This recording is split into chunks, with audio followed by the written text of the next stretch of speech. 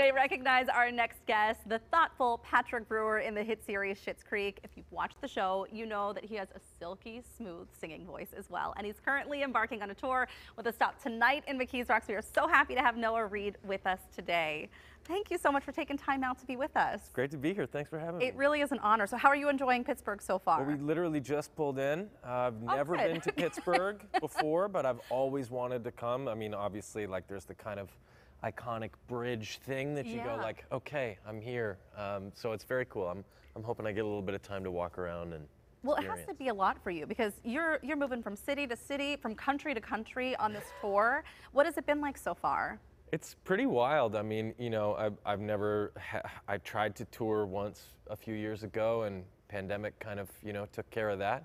And so now this is the first time I've really been able to do this. I've released 2 records in the interim, so it's nice to play these songs, and it's really wild to have people all over the world, you know, knowing the words and singing along, and it's a crazy thing. But one city after another, night to night, you're kind of like, woof, okay, this is we're a going lot. again. All right, nice, yeah. It's a lot of takeout. Like, do you get a lot of takeout? Yeah, you know, I think the guys in the band we try to be pretty conscious not to do like fast food all the time. Right. We try to mix it up. We've got, you know, yeah, it's nice. You know, people really fell in love with you on Schitt's Creek. We got to see, you know, this side of you as playing Patrick. Yeah. Did you have a favorite episode when you were doing Schitt's Creek at all? I think the baseball episode was written for me. Yeah.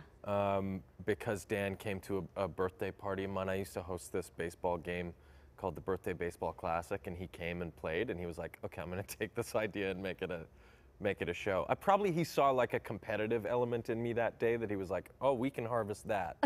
So yeah, that was a fun one to do. Well, but you really got to flex your muscles too. I mean, we saw these really special moments on the show, and you know, we just saw at the beginning of that clip where you sang Simply the Best acoustic, which was amazing. Yeah. But was it nice for you to be able to show off your skills as a singer too? It's beautiful. I mean, I think that, you know, Dan always did a really great job of trying to put the actors in the show into positions that he knew they could really excel at. And, you know, he came to my first album release show when I put out my first record, Songs from a Broken Chair, and he was like, he was very supportive. He said, you know, just keep doing this. Whatever you do, just keep doing this. And then wrote that scene, and now I get to do it in front of a lot of people, so it's great.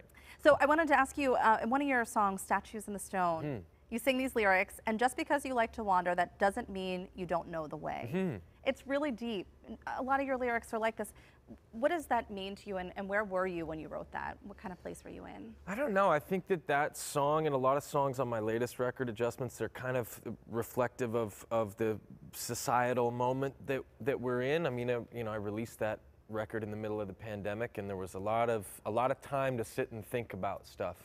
So, and I, you know, music has always been a reflective thing for me, but it can't stay within you. You kind of have to give it away and let somebody else interpret it. So one of my favorite things at these shows is I know that these songs are being interpreted by all the people that have them in their ears, you know, and they get to kind of like imbue them with new meaning and new life, and that's exciting. And it's wonderful. And you have such a nice fan following too, that's showing up to your concerts. Yeah, that's pretty wild. We see a lot of the same faces, and in different cities we see totally new faces, and you know, we run the gamut of age range and, you know, everything. I mean, it's incredible. I got really nice fans. That's wonderful. Say that. Yeah. And here's something really interesting. I was talking with our producer Alante about this. I did not know this, but you have done so much. Your resume is pretty impressive.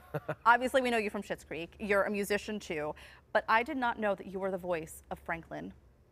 Yeah. You were the voice of Franklin? Come on. I know. Franklin the Turtle. I know. A lot of people, like, I was 9 when I did that, and, like, for a lot of people, they're like, yeah, Schitt's Creek, Broadway, whatever. This one. Franklin. Like, all right. But what has it been like, you know, growing up kind of in this industry? Is this something that you always wanted to do, and having such a breadth of work, too? I think I was a pretty, like, I had a need as a kid to like perform, and probably a stronger need than I do now in a weird way, but yeah, it was kind of the only thing I wanted to do, and so it's led me down this path of trying to figure out also like what that means. I think music for me is an area where I can consider my life in show business and make sense of it in some way, and you know, kind of parse it out from my own brain, you know? Well, and you're going to be at the Roxian tonight. I was just there on Thursday seeing Michelle Wolf, and she, in Cool. her stand-up comedy, was Cool. talking about how there's no work-life balance. But how do you balance it all, having a family and being on tour and traveling?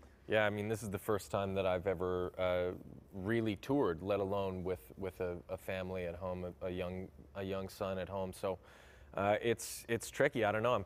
We're figuring it out as we go. It's not an easy thing to do for sure. I'm kind of every day being like, okay, will we do this again? I don't know. Kind of seeing how it goes. I have to think that that's hard because you're fulfilling this one thing that you've worked your whole life for, and something that you're really passionate about, and yet, of course, our family is always there in our heart, and so it's like pulling at us always while we're still doing the thing we love. Totally. Right? I mean, I think what I hope to pass on to my son is this idea that, you know, if you can create things and share them with people, if they have meaning and value to you, they might have meaning and value to somebody else. And also, it's my job, so I'm kind of like, you know, I'm out here bringing home something.